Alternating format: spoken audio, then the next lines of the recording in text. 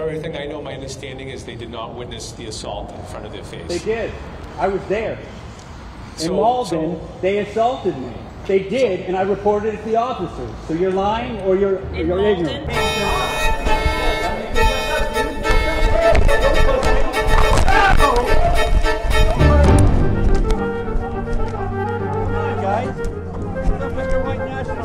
In Malden? Yes! This is Boston, sir. Boston must be the leading light. What we saw back on the St. Patrick's Day parade with NSC 131. What are you going to do about it, dude? I'm talking to you. I'm not going to do anything. Fuck out. Do not bring a fist to a war fight. Get the fuck on Fuck out of here. Hey, you gonna hit my wife? Fuck out of here. Don't hit my wife. The question was, did any Boston police officers specifically see the incident in front of them, and what can be done now that these alleged suspects are out of state?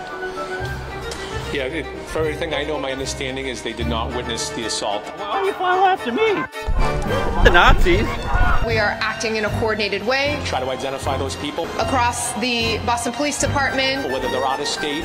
But it's Boston. the state police, the FBI, and all of our partners in law enforcement. Like a liar, I'm not. This is Boston, sir. What can be done now that these alleged suspects are out of state?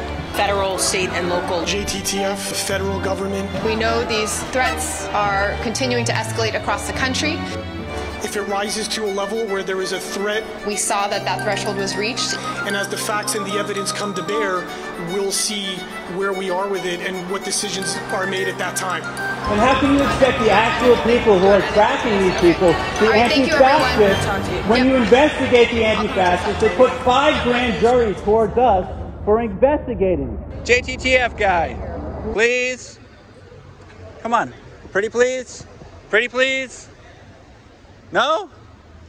Come on, don't you want help? Don't you want tips? You don't want tips? We're the ones doing the research here. And you don't want help from people doing the actual research, do you? You don't care about it. You're full of shit. Full of shit.